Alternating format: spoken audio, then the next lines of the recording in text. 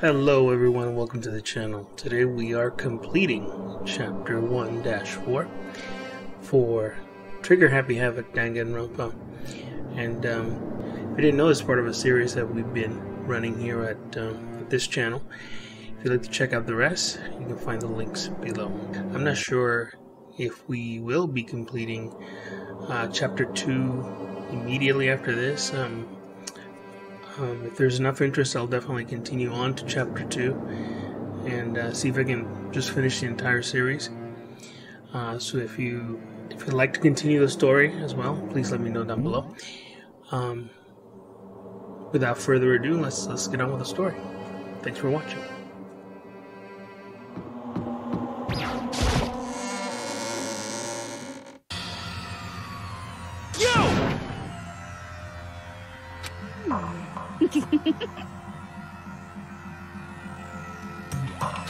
Listen to me!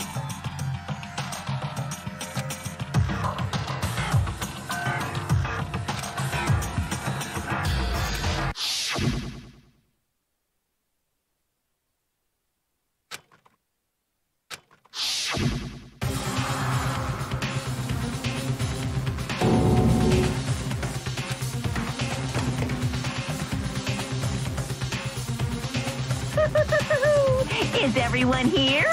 Okay then. Please board the elevator in front of you, which will transport you to the courtroom, where all your fates will be decided. I'll meet you all down there. I'll be waiting.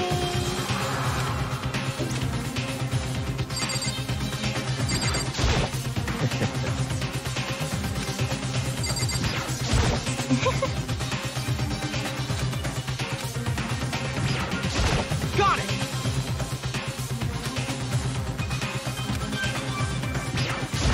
Hey!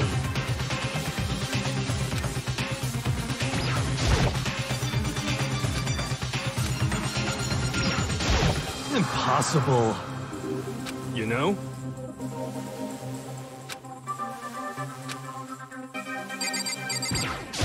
What? What?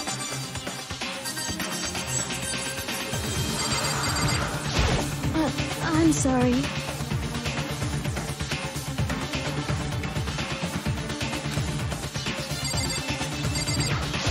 What the heck?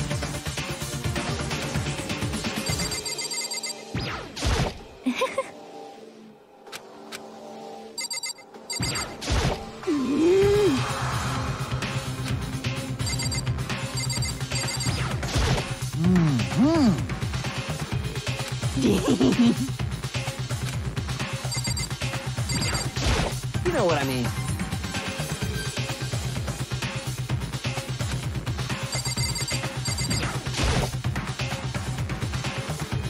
Well then. Yes, indeed. Hey. Makoto.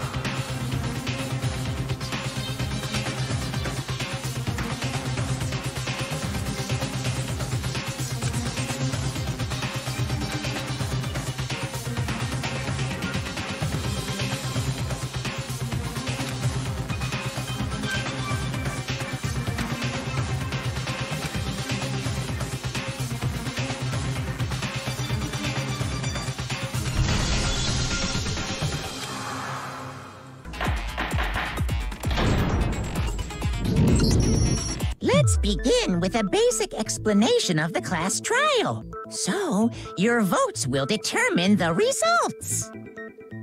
If you can figure out who done it, then only they will receive punishment. But if you pick the wrong one, then I'll punish everyone besides the blackened, and the one that deceived everyone else will graduate. And the killer really is one of us, right? Of course! Okay then. Everyone, close your eyes. And whoever did it, raise your hand. Don't be a goddamn idiot. Why the hell would they raise their hand? Before we move on and start the trial, can I ask a question real quick? What's going on with those pictures? I'd feel awful if they got left out just because they died. Friendship penetrates even death's barrier. Friendship penetrates? Okay, but what about that other empty seat? There were only 15 of us to begin with, so why are there 16 seats? Oh, no reason. It's just that our little courtroom here can technically fit up to 16 people. Okay, that about does it for the preamble. Get ready to get started. First up is the case summary. Now, let the class trial begin!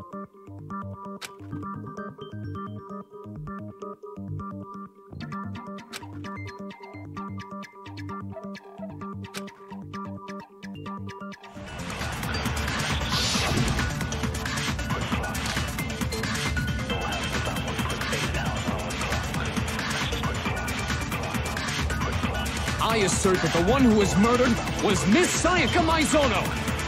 Yeah, we know that part already. And the murder took place in Makoto's room. In the bathroom. So it seems most likely that the killer must have taken her by surprise while she was in the bathroom. She didn't even have a chance to resist. No, that's wrong!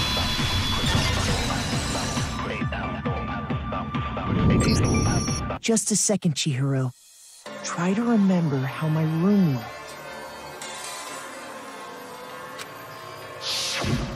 With the way things had been damaged, I think we can definitely assume there was a struggle. A struggle? Between who and who? Between Sayaka and the killer, of course. So you're saying Sayaka wasn't caught by surprise in the bathroom? She must have been attacked in the main room first. Then, she ran to the bathroom to try and hide. The killer followed her in, and that's where they finished the job. That much should have been obvious after taking one look at the scene. It shouldn't even need explaining. Sorry. Okay, so what's next? Next is the subject of the murder weapon. Wow, this is starting to sound like a real trial.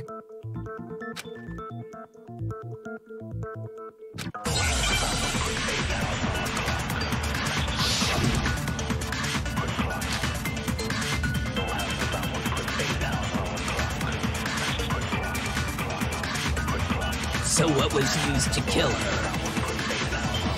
There was some kind of sharp object thrust into her stomach. Without a doubt, that is the murder weapon. So the killer used some random knife they had on him. No, that's wrong!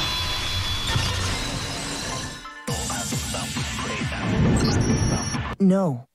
I do think it was a knife, but not just any knife. I'm almost positive it was a kitchen knife. Huh? A kitchen knife?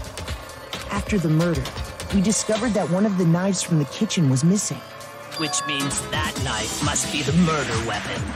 Oh, yeah. I guess that makes sense. You could sort of see the weapon sticking out of her stomach. And if you look real close, I could totally see that being a kitchen knife. Okay, so the murder weapon was a kitchen knife, but where does that get us? I mean, we all know Makoto killed her, right? That's right. Makoto's room was the scene of the crime. What more proof do you need? Hold on a second. Let's draw our conclusions after we've presented our arguments. Otherwise, what's the point of the trial? Well, we can talk all we want. It's not going to change that conclusion. I don't think that's true at all. I'm sure if we keep at it, something new will reveal itself. You really believe that?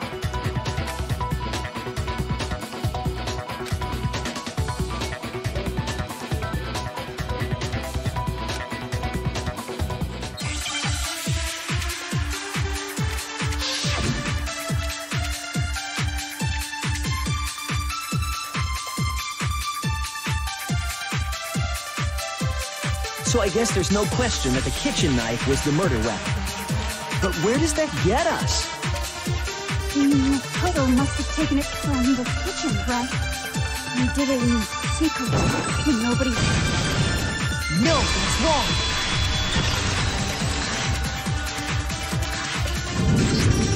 Okay, wait. Hold on. I didn't take the knife from the kitchen. Next you're gonna say you're not the killer, right? Go ahead and say it all you want. Well, what if I have a witness? What do you think, Hina? Huh? Remember what you were telling me earlier?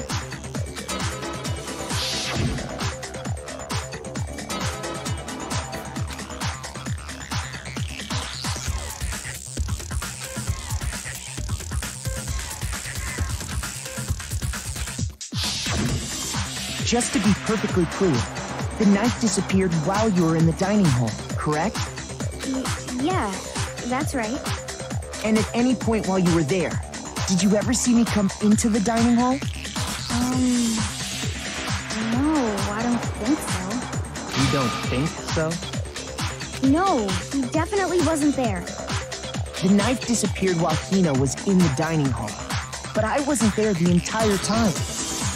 In other words, there's no way I could have taken the knife. Okay, then what about this? What if the idiot swimmer girl and Makoto are in on it together and lying to protect each other? Idiot swimmer girl? Oh, and more importantly, why would I get involved in something like that? Speaking of which, I'd like to ask the bear, if there is an accomplice, do they also become blackened? So you ask, and so I shall answer. Each murder is allowed to have an accomplice, but only the one who does the killing will get to graduate. So in other words, two people can work together, but one of them has no chance of profiting from it. Then there's no way anyone would work together, right? But what if they did work together, and they just didn't know about the rule? Good grief! Enough already! No, okay? There are no accomplices in this case! Oops! Did I say that out loud? Anyway, I didn't go to the dining hall, and I didn't take the knife. So I'm not the killer. Okay, so then, who did take the knife? Hina seems the obvious candidate. After all, she just said she was in the dining hall. No way! I swear it wasn't me! Sure, but can you or anyone else prove that? I can. That's right. Sakura was with me the entire time I was drinking my tea. I hate to have to ask, but just to be sure, Sakura's... Me. Right. But then, couldn't either one of them have grabbed the knife? Actually, no. Because, well... Just spit it out already. I stayed in Hina's room last night. I got so scared thanks to those creepy videos. I wasn't really thinking, I just asked her to stay over. Which means we have airtight alibis. You stayed over? Doesn't that violate one of the school regulations? We're not allowed to sleep anywhere but the dorms, but it doesn't say we have to stay in our assigned room, so I don't think that's a problem. It is a problem! A boy and a girl spending the night together? It's unwholesome! But I'm a girl. You are? Oh my gosh, I'm so sorry! But if it wasn't either of you, then what other possibility is there? Actually, there is one other possibility. Right, Hina? Oh, yeah, that's true. One other person did come to the dining hall while we were there. Why didn't you say so in the first place? Well, because they're not here anymore.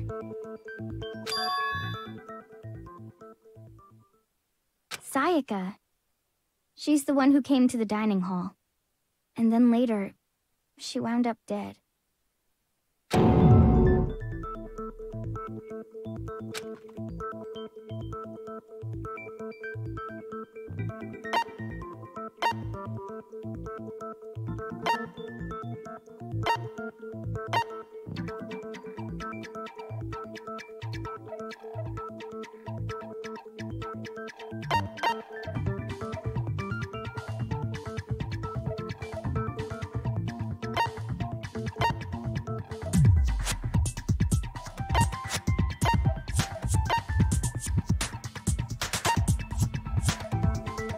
I got it! Then, Sayaka is the one who took the knife? That's the only possibility. And thinking back on it, she was acting kind of unusual. When she came into the dining hall, she didn't even look at us. She just went straight to the kitchen. As she left, she said she just wanted a drink of water. But most likely... And the person who took the knife was the victim herself. I'm sure she just took it for self-defense. So you're saying the knife she took was then taken from her, and she was killed with it? In that case, you may not have taken the knife, but you still could have killed her. What? See? He did do it after all. No, you're wrong. So, that's how you would twist the argument and send us all off in the wrong direction? You possess a most terrifying talent.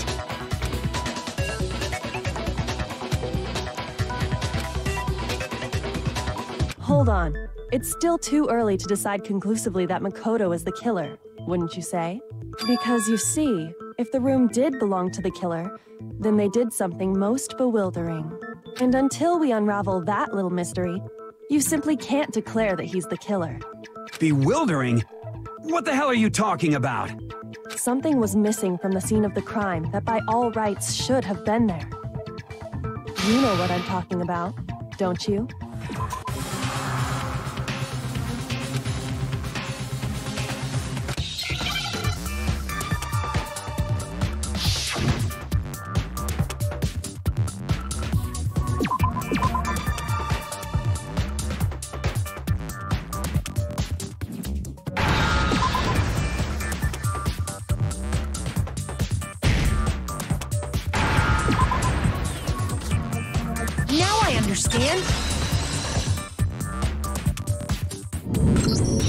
That's right! There wasn't a single hair on the floor. So, the culprit removed some evidence? Yes, and if I were the culprit, why would I need to get rid of all the hair in my own room? It wouldn't be unusual at all to find my hair at the crime scene if the crime scene is in my room. The reason all the hair was gone was to remove any trace that Sayaka had ever been there. That makes sense, does it not? No. If that were the case, they would have had to do something about the body itself, not just her hair. Yes, very true, very true. Okay, then why wasn't there any hair on the ground? The killer got rid of it all, of course, to remove any trace that they had ever been there. Then that means... Precisely. It's simply beyond reason to believe that the room's owner and the killer are one and the same. Then, Makoto isn't the culprit? Are you sure we can decide something so important based solely on the absence of some hair? No. There are other reasons that prove why Makoto couldn't have done it. I would like to hear these reasons. Do you remember anything remarkable about the bathroom at the scene? Sayaka was attacked in the main room first, then fled into the bathroom, right? Yeah, then they ran after her, got into the bathroom, and stabbed her. And how did the killer get into the bathroom? Did they have any trouble with it? What do you mean? It's fairly certain that the killer had some trouble getting into the bathroom. There was clear evidence left behind. Do you remember, Makoto?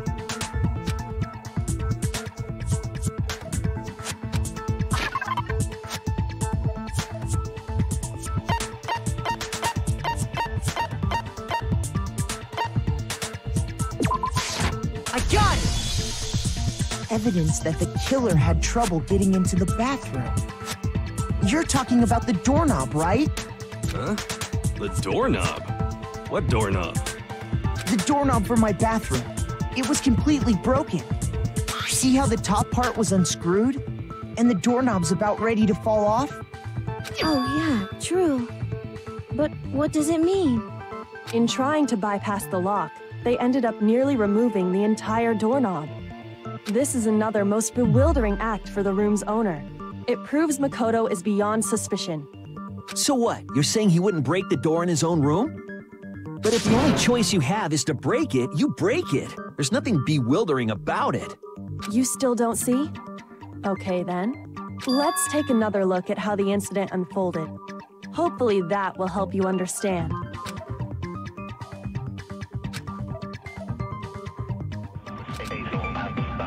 The incident took place in Makoto's room. Sayaka was first attacked in the main room. She then fled into the bathroom. Then the killer ran after her. And they got into the bathroom. At that point, the killer had to try and bust down the door, because Sayaka had locked it. No, that's wrong!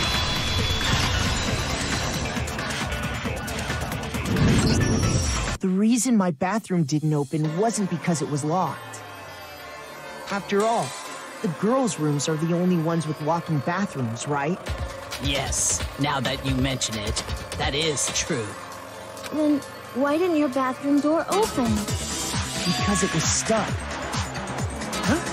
What are you talking about? My bathroom door doesn't fit in the frame quite right. Monokuma over there can testify to that. Yup, true as true can be. But you know, you're supposed to be the ultimate lucky student, right? But to have such a cruddy door... That's not lucky at all! So the reason the door didn't open was just because it was stuck. But the killer didn't know that and assumed it was locked. So they tore apart the doorknob to get in. Okay, but then why would the killer even think the door was locked in the first place? Everyone should have known you can't lock any of the boys' bathrooms. The killer could easily make that mistake, thanks to one important detail about the scene of the crime.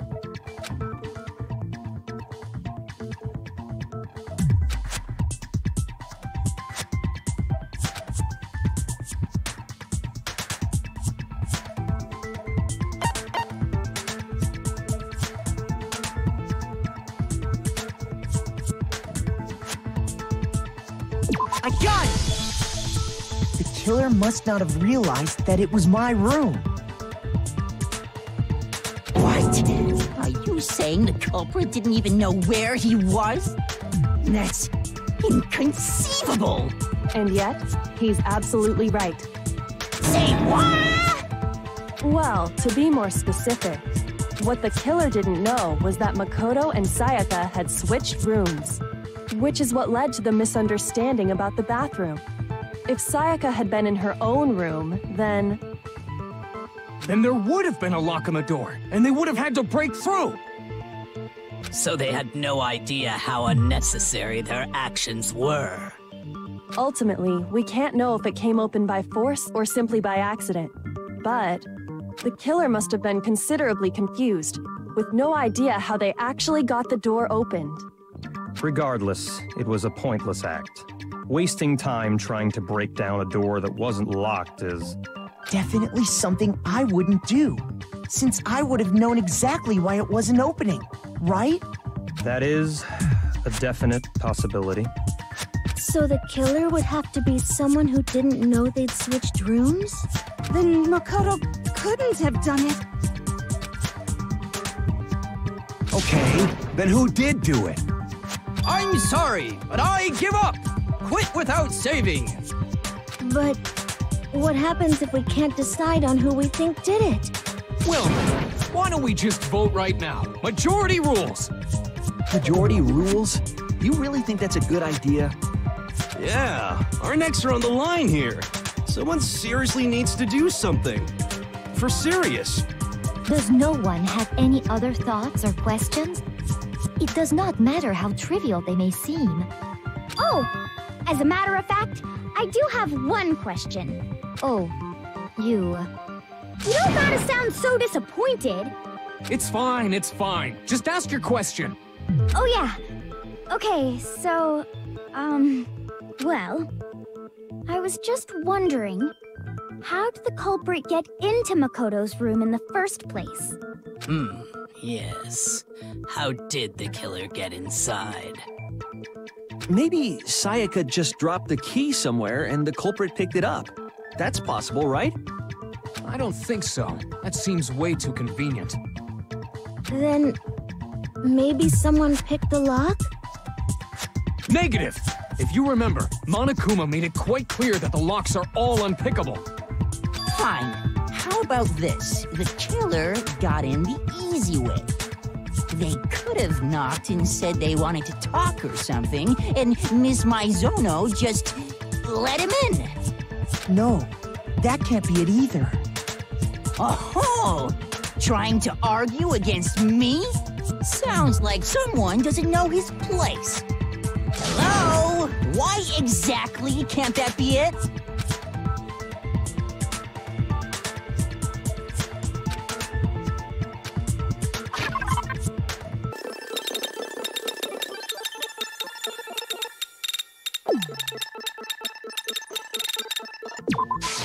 I got it! Because Sayaka was already scared, remember? That's why she asked me to switch rooms in the first place.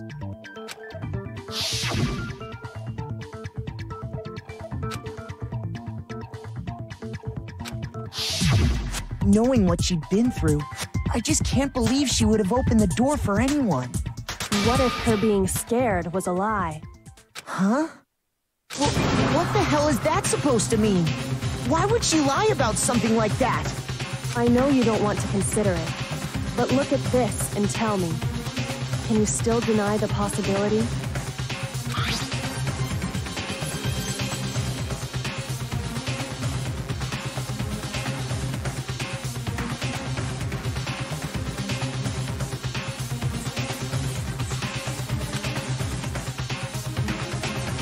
I found a notepad during my search, and I shaded in the top sheet with a pencil. And these are the words that appeared. Oh man! I've totally seen people do that on detective shows. When you write, it can leave an imprint.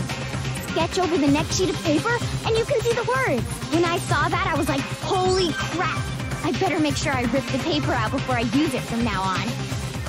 It's a pretty old-fashioned technique, but even the classics can be surprisingly useful sometimes.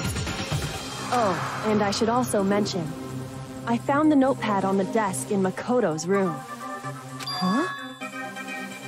Which means only someone who had been in Makoto's room before the incident could have written it. Then either it was Makoto who lived there, or Sayaka who switched rooms for a single night. So, Makoto, did you write this? No, I didn't. But... Of course you didn't. Because the note also bears a perfectly legible signature. Sayaka's signature.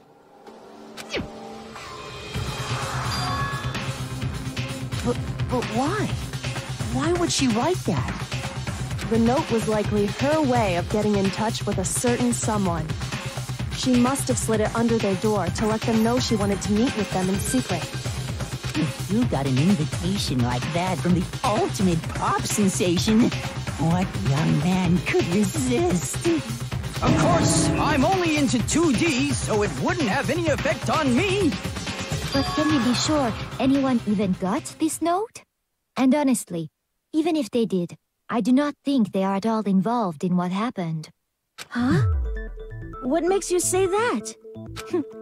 Would you like to hear what I have to say? Very well then. Pay attention.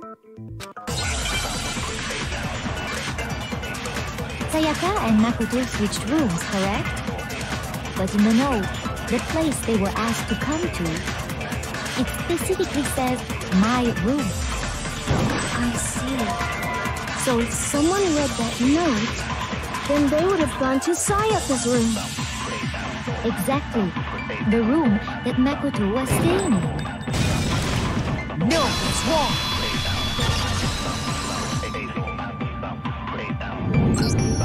The nameplates on Mai and Sayaka's rooms got switched. They got switched? That's right. The nameplates got switched, just like the rooms themselves.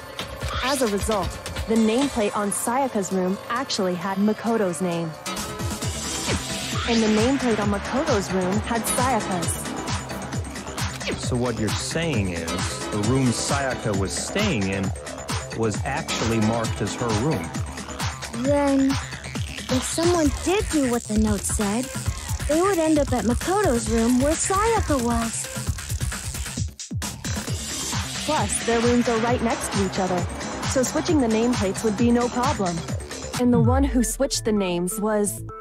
Well, of course it wasn't you, right, Makoto? Right? Okay, then who did it?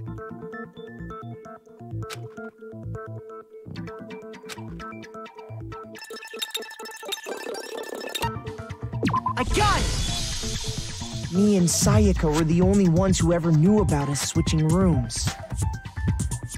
So the only other person besides me who would even know to switch the nameplates was Sayaka.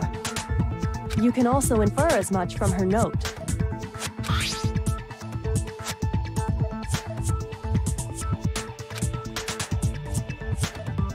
She specifically tells the reader to check the nameplate.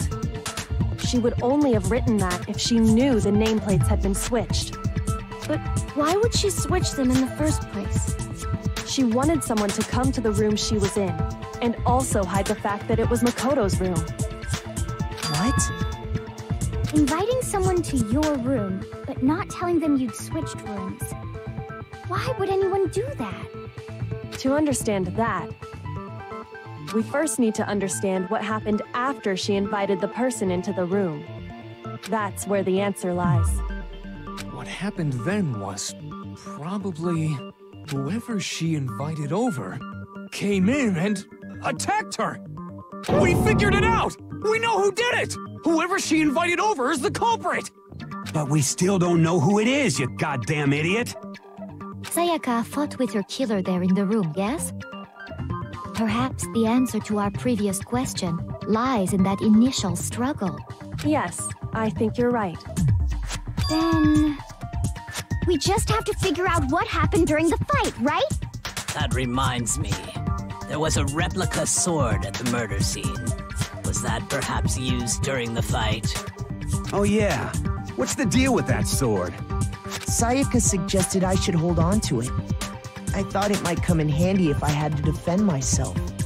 It seems pretty likely that the killer used it to break Sayaka's right wrist. How the hell could you possibly know that's what broke her wrist?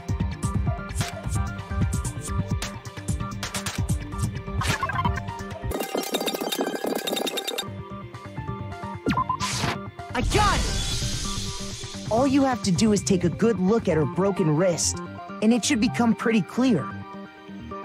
Right there where her wrist is all swollen, there's something glittery there. See? Is that gold? It sure is. Specifically, the gold coating from the replica sword. You barely have to touch that stuff, and it'll stick right to you. And there's some on her wrist because... I got it! Because she got hit with the sword, right there on her wrist! I see. And so the truth draws ever closer. All right, then it's about time to solve this mystery.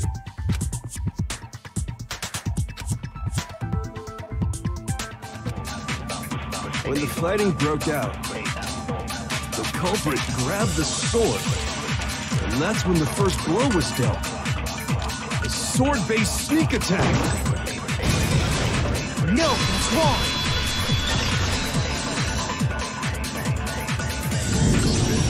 Actually, no. I don't think the fight started with the sword. Why not? Because the sword's sheath had been scratched. See? There's a gash in it. Like someone cut into it with something sharp. Something sharp? You mean like the kitchen knife? That was the only sharp thing found at the scene.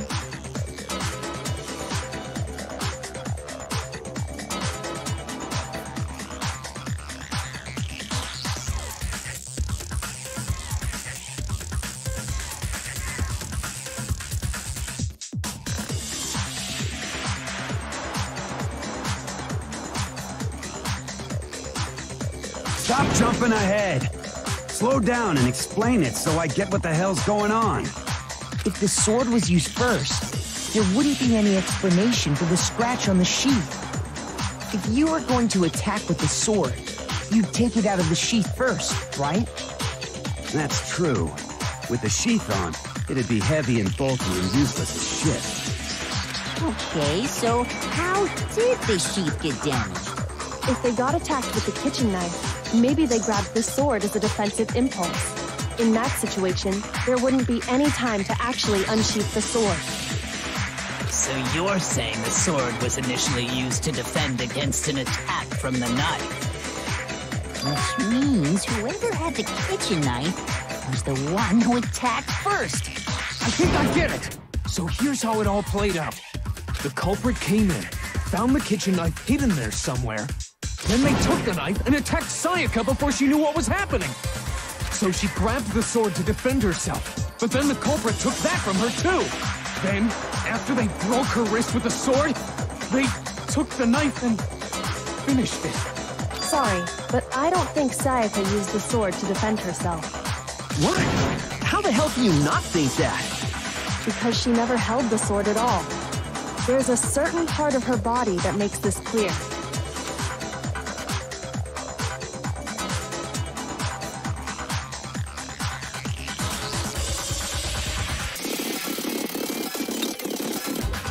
God!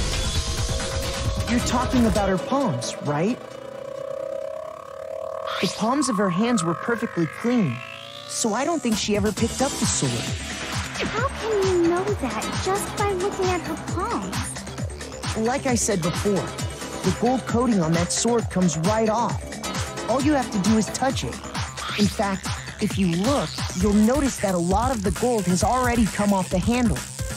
It's safe to assume that's because whoever used the sword got some of it on their hands. There's really no way she could have picked it up and come away completely clean. Maybe she washed her hands after she escaped into the bathroom. Sorry, but I don't think so. Why do you say that? Is it because you think I'm ugly? No, that's not it at all.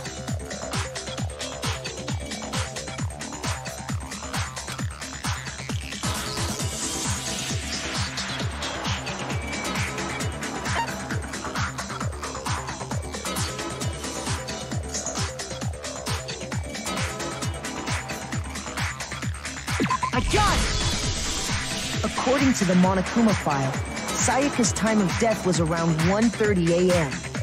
In other words, at nighttime.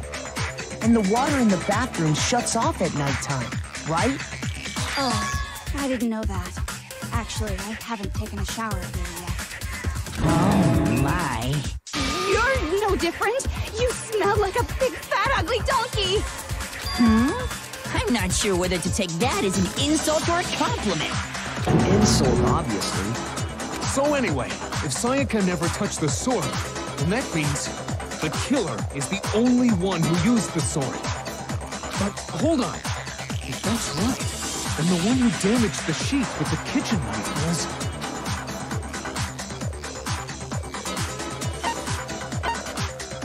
I got it! Sayaka? She had the kitchen knife? But we already said that the attack started with... The person with the knife attacked first, and the sword was used as an impromptu defense. Then the one who attacked first was... Sayaka? Now do you understand? She wasn't a blameless victim in this. No, far from it. It's almost as if she'd been planning to commit a murder of her own. She took the knife from the kitchen, then invited the culprit to the room she was staying in. And if it's true that she had the kitchen knife and attacked without provocation... Indeed. These are all the actions of an assailant. Which brings up another point. Makoto, Sayaka was the one who suggested you two switch rooms, correct? Maybe the reason she wanted to switch rooms was so that she could pin the crime on you. That is a possibility, is it not? Sayaka wanted to... on me? That would also explain why she would switch the nameplates. She wanted to get whoever she had targeted to come to Makoto's room where she was staying. And by committing the murder there, instead of her room, that would implicate Makoto. But for that to work, the target had to be lured out while still keeping the room swap a secret. If the target knew she had switched rooms, they would have become suspicious right away. So all that's why she switched the names? But doesn't that plan seem a little risky? For one thing, even if her plan worked, Mr. Naegi would just tell everyone they'd switched rooms.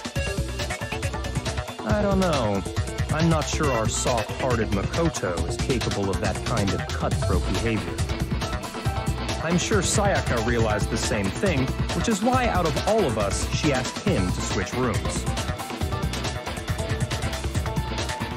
Plus, she was the ultimate pop sensation. A totally forgettable kid.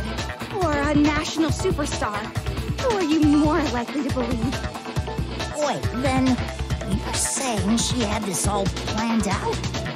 Holy shit! But in the end, her plan backfired. She launched her attack with the knife, then found herself under attack in turn. That must be when her wrist got broken, and she was forced to drop the knife. The tables were suddenly turned on her, and she died at the hands of the one she'd planned to murder. Just hold on! That can't be true! Because... Hey! You guys have totally derailed the argument. You're being super boring right now. Come on, hurry up and decide who did it. Wouldn't it be awful if I had to punish you all just because you ran out of time? Oh yeah, we gotta decide who we think did it.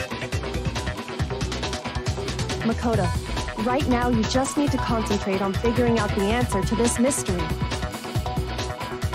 If we can't uncover who murdered Sayaka, it's over for all of us.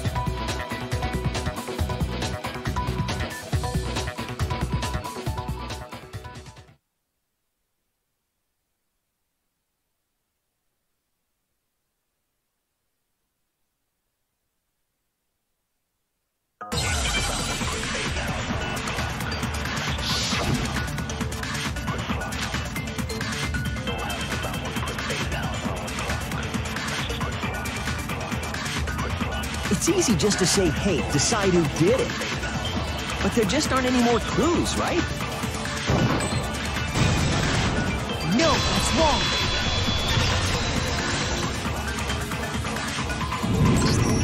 There still might be one clue left. Sayaka's dying message.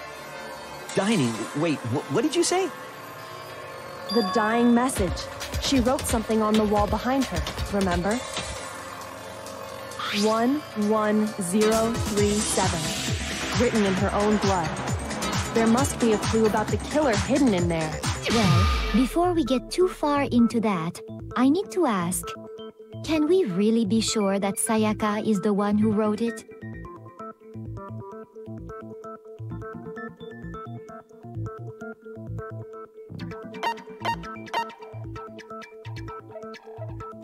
I got it! her left index finger had blood on it. That could only be because she used that finger to write the message. I see. She broke her right wrist during the fight, so she'd have to use her left hand to write. Sure, I think we can all agree Sayaka wrote it. But still, what the heck do those numbers mean? 11037? Hey, Chihiro. You're a computer nerd or whatever, right? You should know all about numbers and shit. No, that's not... Yes, I'm a programmer, but I don't see any kind of meaning in these numbers. Of course. It's because they're not numbers. Oh, yeah, it looks like... What? No, it's just... look at the numbers, assuming they're not numbers. Don't these first two, 1-1, look less like two numbers and more like one letter? Ah, you're right. The connecting line is barely there, so I assumed it was 1-1, but looking at it now, you could also read it as an N. Whoa, you might have finally just said something worth a shit. Our little gray cells are really getting excited now. But even if that really is an N037, doesn't make any more sense than before.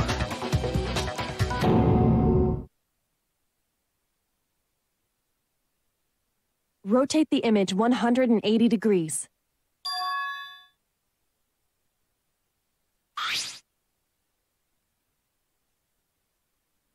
Oh my god. Now I see. She wrote down the killer's name. Huh? You just shot past the clue part and right onto who did it. So, whose name did she write?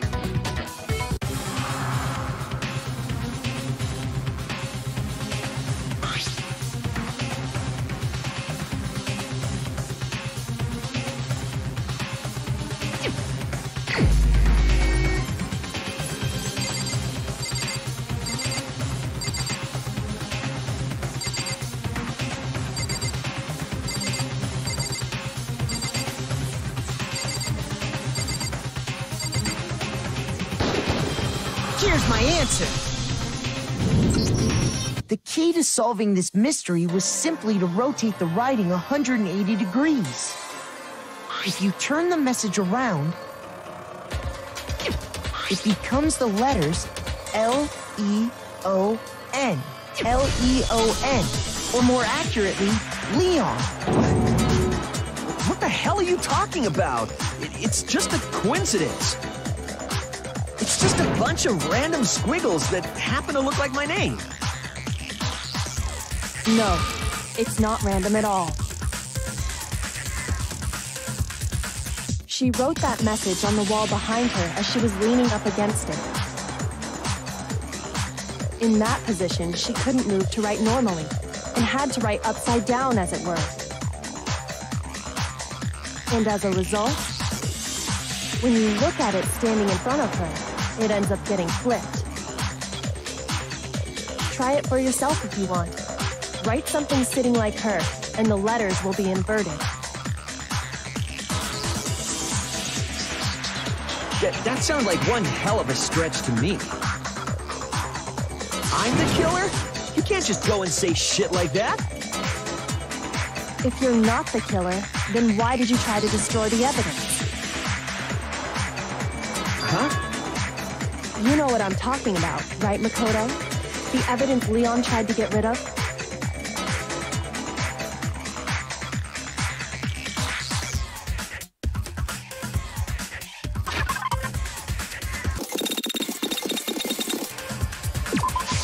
I got it! You mean the burnt shirt piece I found laying on the ground by the incinerator, right? As the killer stabbed Sayaka, they must have gotten some of her blood on them. And to dispose of the shirt covered in the victim's blood, they threw it into the incinerator. But one piece burned off and got left behind. And the killer didn't notice. If they had, they most certainly would have panicked. Isn't that right, Leon? But is one scrap of fabric enough to conclude that Leon is guilty? Yeah, I mean, Leon's not the only one wearing a white button-up. That's right. There are plenty of other people here with shirts like mine. With just that one little charred piece, there's no way you can say for sure who it belongs to. You're right. That alone isn't enough. But there are some other points that may reveal the truth. Are you finally starting to understand? The answers to all the riddles are right here. Yeah, I think so.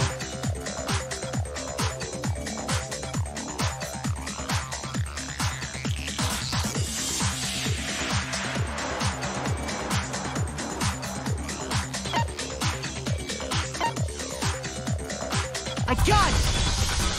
If we look closely at how the shirt was disposed of, we should be able to figure out who the killer is. Oh yeah, that's a good point. I think I know what you're gonna say. You can't reach the incinerator without opening the gate in front of the trash room, right? And obviously, you wouldn't be able to hit the switch to turn it on either. You need the key to get in, and the one with the key was the person on cleaning duty. So the killer had to be whoever was in charge of taking care of the trash, right? Interesting.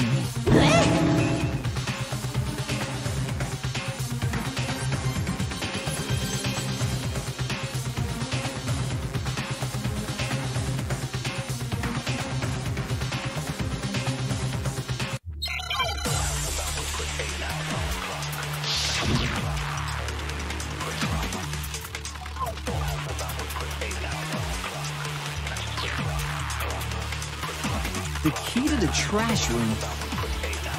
Whoever was on cleaning duty must have had it, right? So the only one who could get to the incinerator was the person in charge of the trash? And you'd have to get close to the incinerator in order to destroy the... No, that's wrong.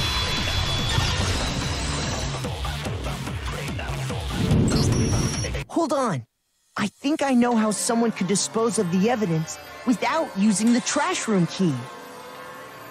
But if you can't get past the gate, you couldn't possibly turn on the incinerator, could you? Yes, you could. If you used this. What is it, some kind of glass ball? It's busted to hell. Actually, it was supposed to be a crystal ball, but, But how would you use it?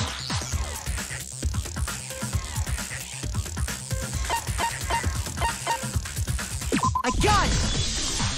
The killer simply took aim at the incinerator switch and threw the ball through a gap in the gate. All they had to do was hit that switch, and the incinerator would come to life. Point through that... through a gap in the gate? Remember what you said before, Hifumi?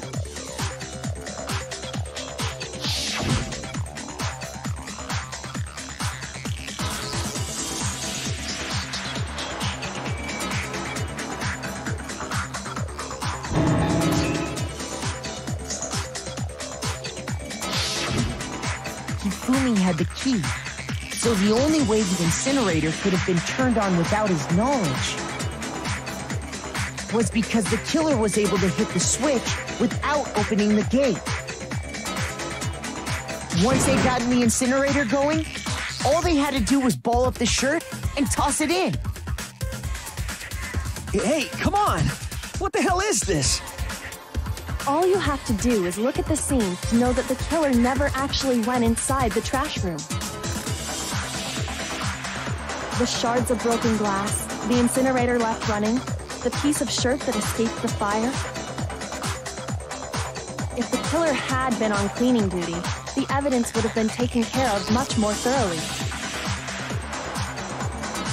Wait, no, just hold on. But the distance from the gate to the incinerator has to be at least 30 feet, right?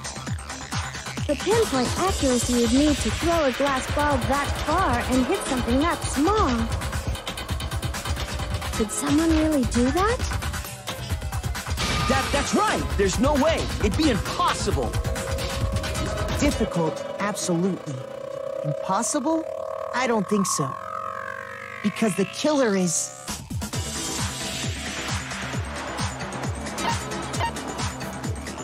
I got it!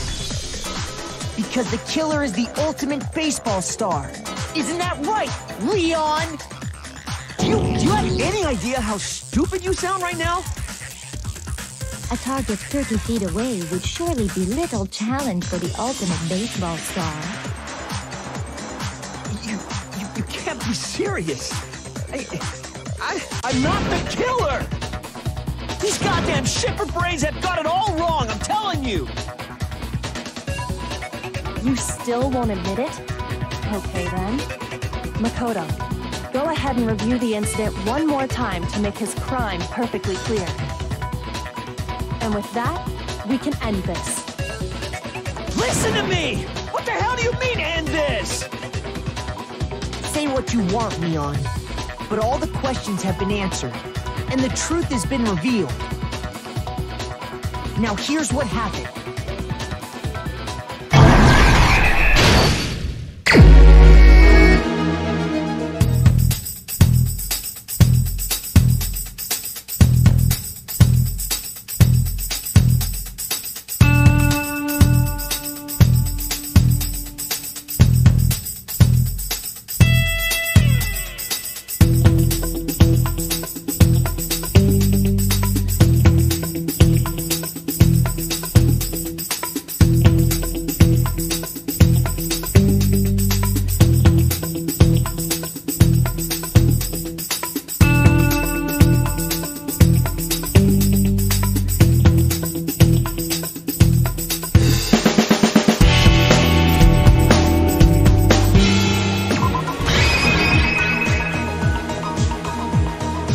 Exactly what happened.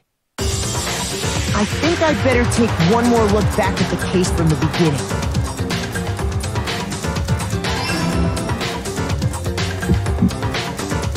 Last night, the killer went to the room Sayaka was in. In other words, my room. From what we can tell, Sayaka invited that person there intending to kill them. She attacked them with the knife she'd taken from the kitchen earlier.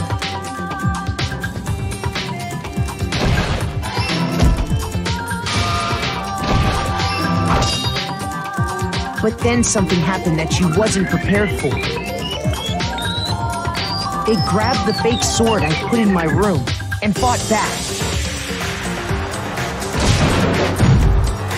During the struggle, a strike from the sword broke Sayaka's right wrist.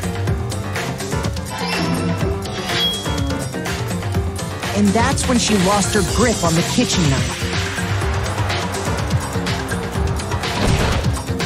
Finding herself cornered, Sayaka panicked and ran into the bathroom. The killer went after her, but couldn't get the bathroom door open. What they didn't know was that my bathroom door got stuck easily, and there was a trick to opening it. Sayaka knew about that because I told her, but of course the killer had no way of knowing.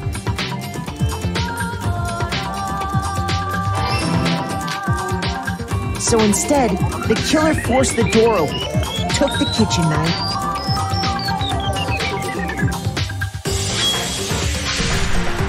and stabbed Sayaka.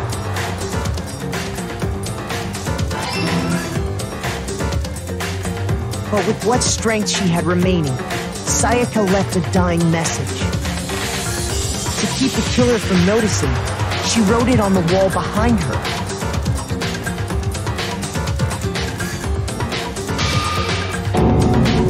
And with that, all her strength was gone. With Sayaka dead, the killer quickly began destroying the evidence. First, they took off their shirt, which was covered in their victim's blood.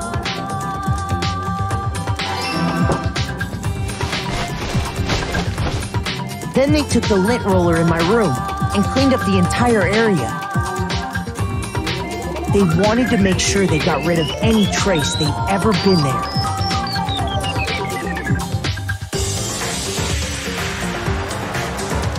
Afterwards, the killer headed to the trash room to destroy their bloody shirt. They tried to burn the shirt using the incinerator there. But the trash room was blocked off by an especially sturdy gate, preventing access to the incinerator. So they came up with a plan to use Hiro's crystal ball, which he'd left in the laundry room. The killer managed to throw the ball through the gap in the gate and hit the incinerator switch. For any normal person, that'd be an impossible throw, but the killer had the confidence to take a shot. And that's because the killer was the ultimate baseball star. The crystal ball, thrown with absolute precision, hit the switch on the incinerator, which then quickly roared to life.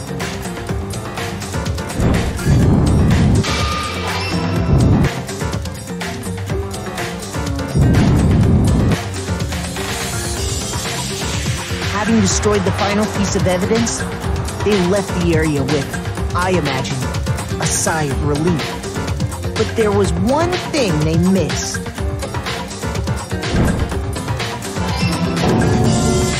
Part of the shirt they'd thrown into the fire burnt away and fell out of the incinerator. The killer didn't notice this, and so left behind a piece of indisputable evidence.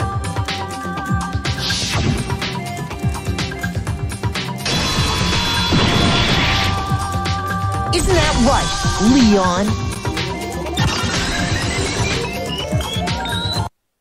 It would appear that Hiro simply forgot his crystal ball in the laundry room. You went there to try and wash the blood out of your shirt, and that's where you saw it, right? Seeing the ball, you thought of a way to take care of everything. So, Leon, do you object to anything that's been said? Do I object? Hell yes, I object! Of course I do! I object! I object! I object! I mean, all of this is just a bunch of stupid theories! You need evidence! Where's the evidence? Without evidence, it's all bullshit! It's bullshit and I refuse to acknowledge it! Well then, I guess this is as good a time as any to present the evidence that proves you did it.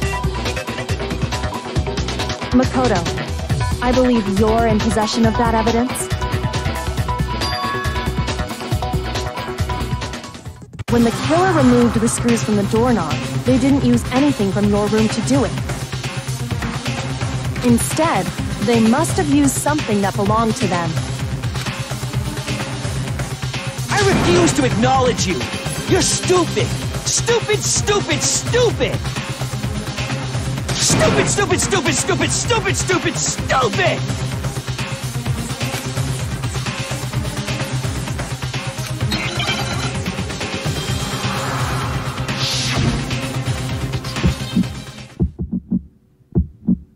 Where's your proof?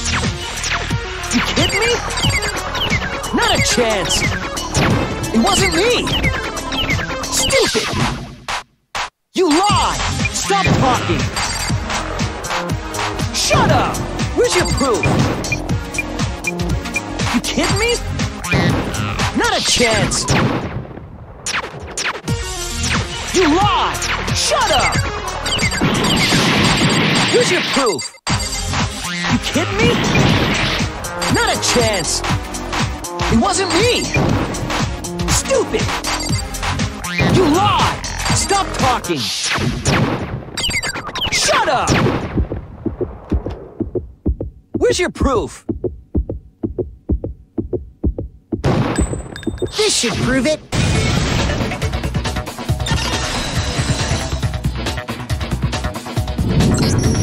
The screws on the bathroom doorknob were removed. I wonder what kind of tool the killer used to remove them. I mean, it had to be a screwdriver, right? Oh yeah, I'm pretty sure the toolkits we got each had one inside.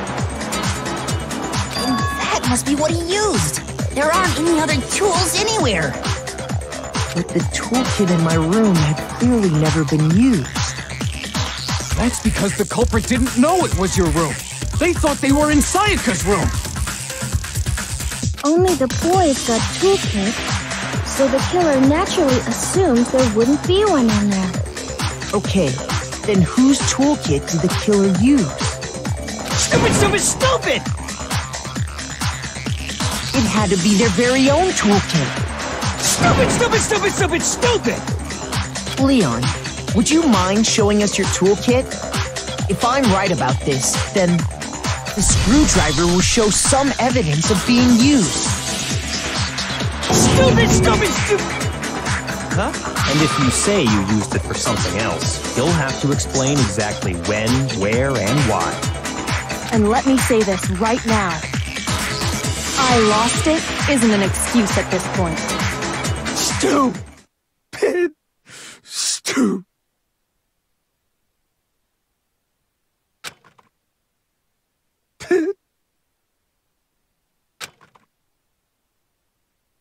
So, you have no rebuttal?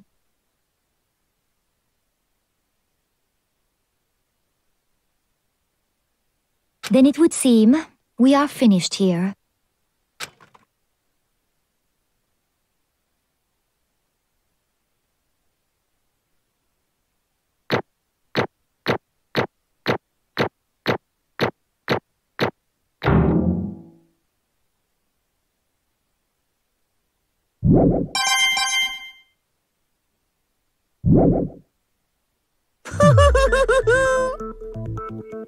Looks like you've reached your verdict. Then are we ready to cast our votes? You all have a lever in front of you. Use it to make your selection. Oh, just to remind you all, make triple sure you vote for someone. You wouldn't want to be punished for something so minor, right?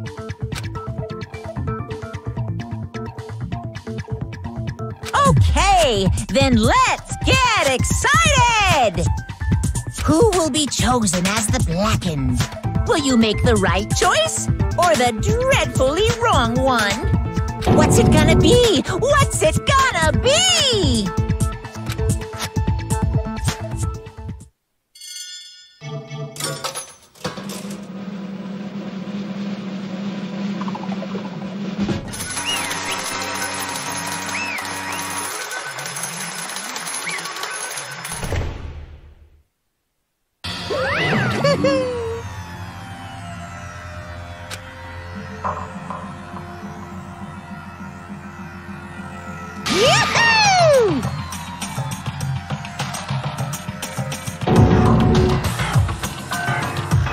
Huh? Hey, hold on.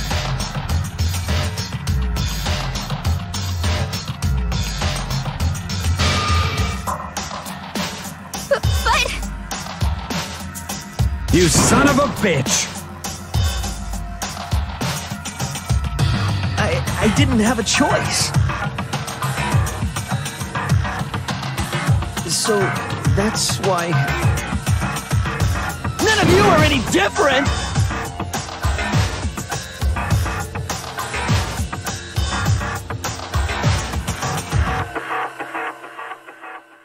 I was just... unlucky. That's all. Hey! Come on!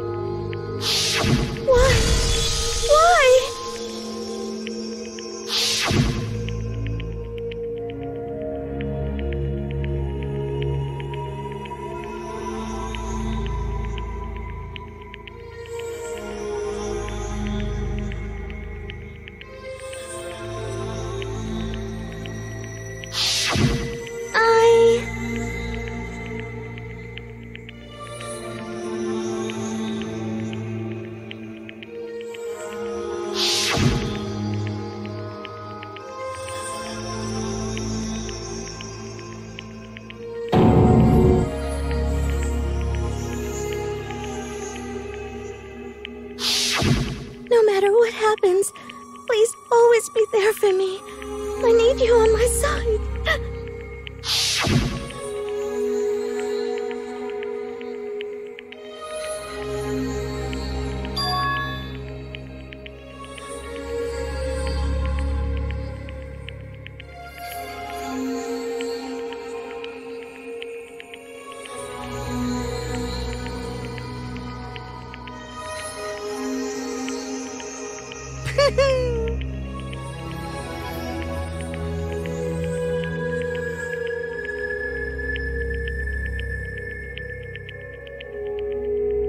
Ba-bum, ba-bum.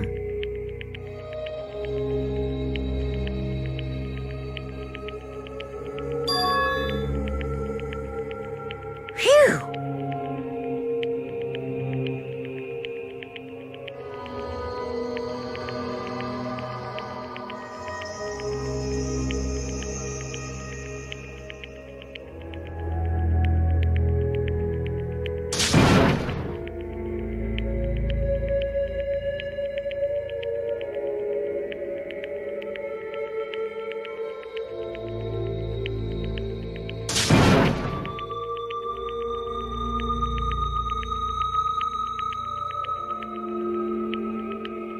That's enough.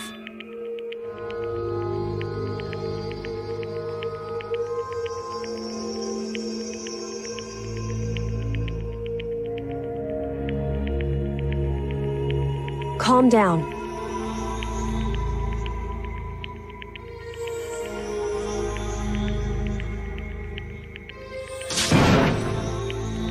Ba-bum, ba-bum.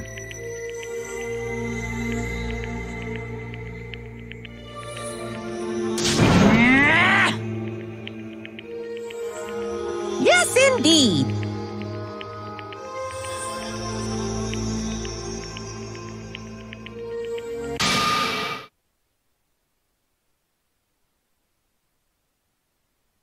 Punishment?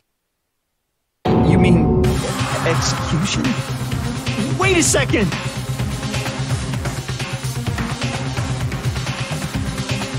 Yeah, that's it.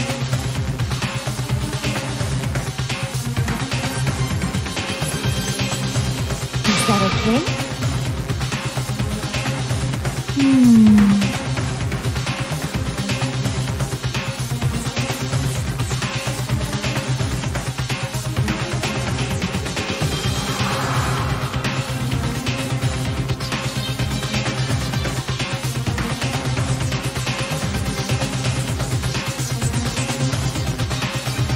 Do you understand?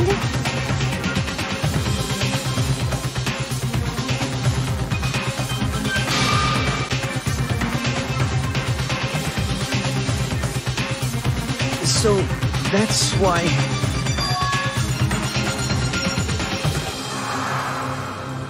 Oh!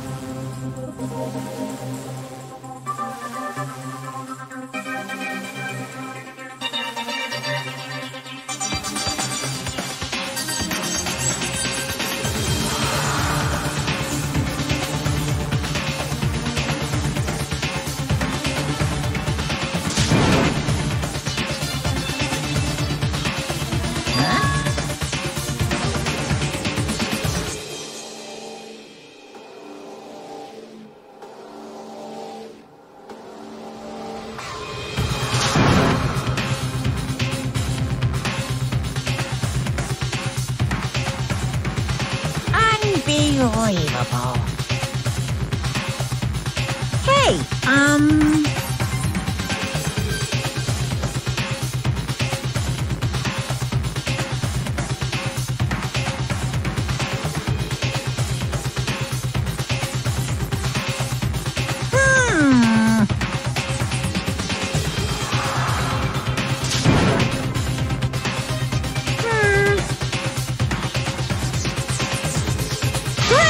Chills! Kills! I'm begging you! Please, don't do this! Hey, come on now!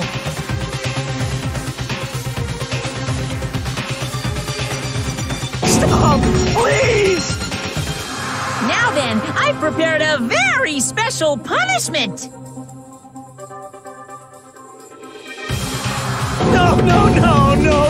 No! Let's give it everything we've got! It's punishment time! No!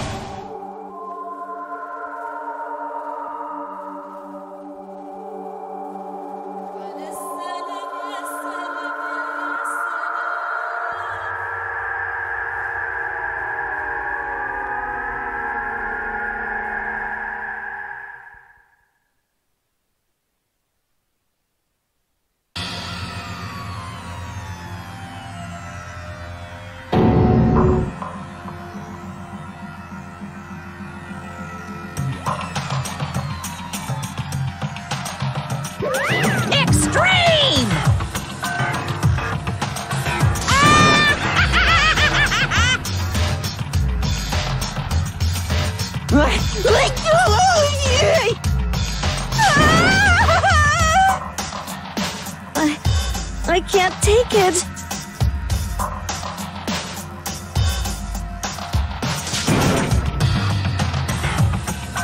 Well?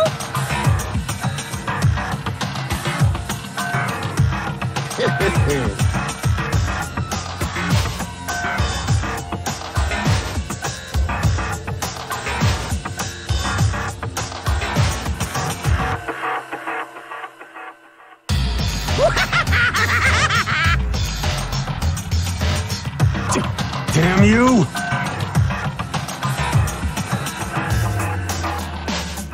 What the heck?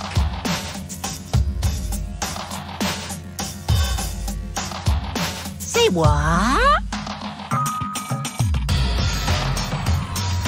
Well...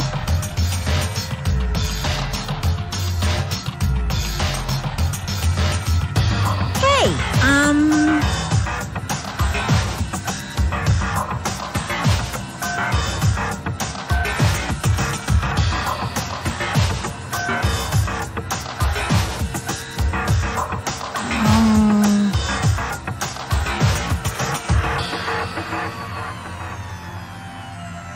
Shit.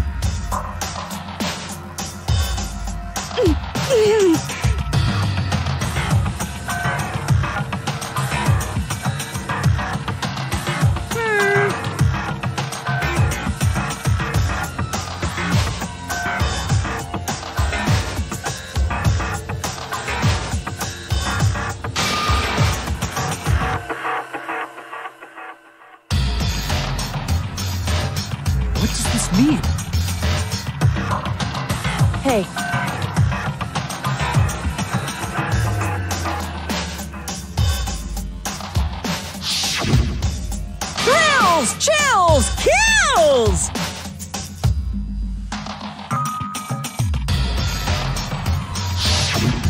Hey.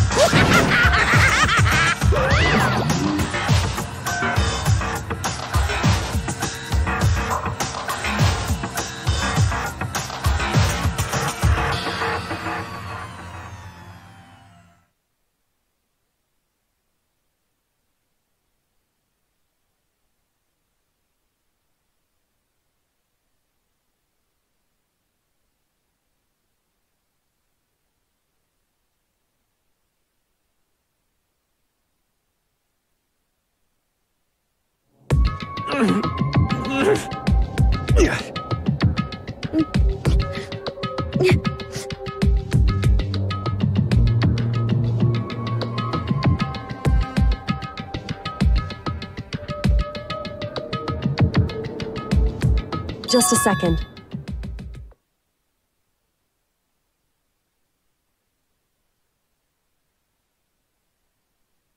Makoto.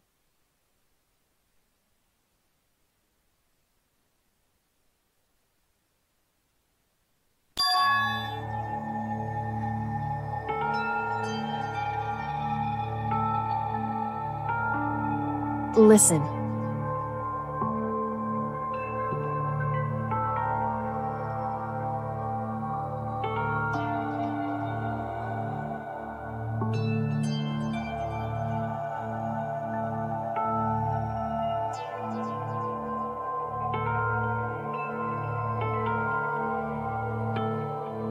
It's true.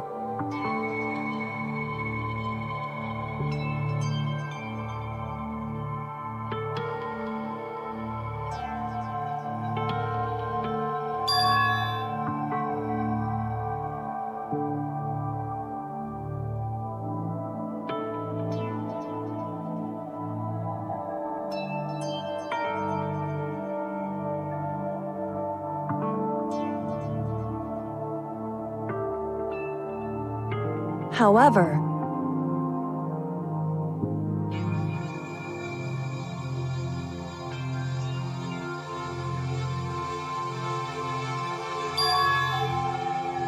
so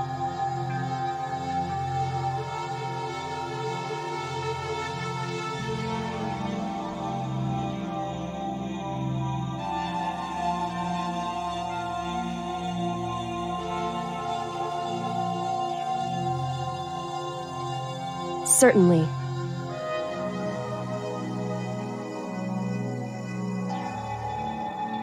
Anyway,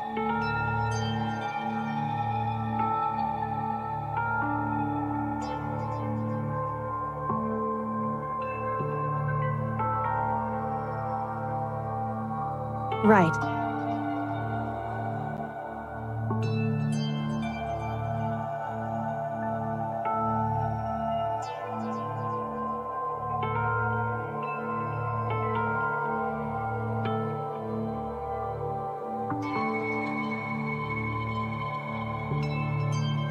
Correct.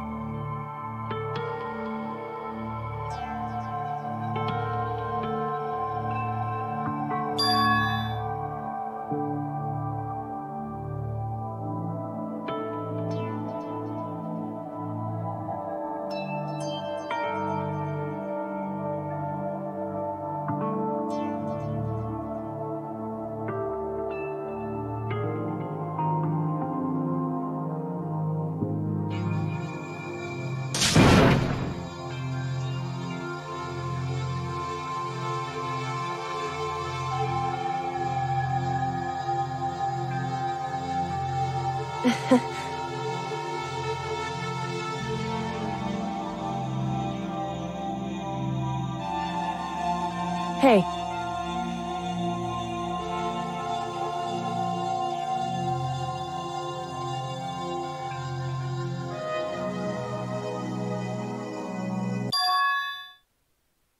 What?